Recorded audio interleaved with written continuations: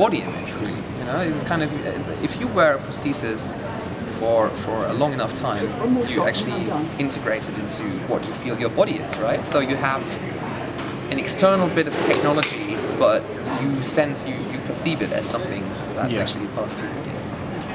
But I'm going to ask you, I mean, that's conscious movement where you do with your left hand. Well, sort of. With your right hand, when you were talking, I'm sure there was lots of subconscious movement. No, but this is subconscious. It is. That's what I'm asking. No, it's not that I'm thinking I have to move it. No, of course it's.